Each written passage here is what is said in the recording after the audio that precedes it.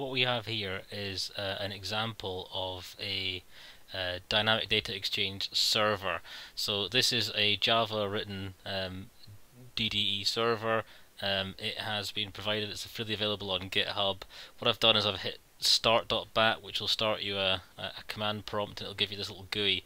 If I hit start light streamer, it will start counting up the information that it's actually generating. So this number will go up and up and up and up and up, right? So it's registered itself on the Windows system as a server, and that effectively means that it's an application name, right?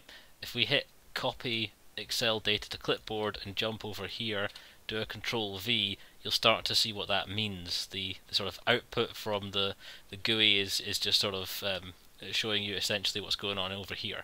We have in the Excel spreadsheet, we have pt underscore DDE underscore server.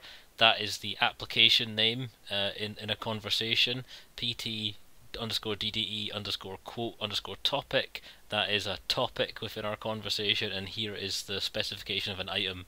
So this has registered a non-Office application as a DDE enabled application within Windows, and what we have done here is we have essentially linked all the cells in the spreadsheet into the light streamer application here. So you can sort of see how that works as a stock ticker or something like that.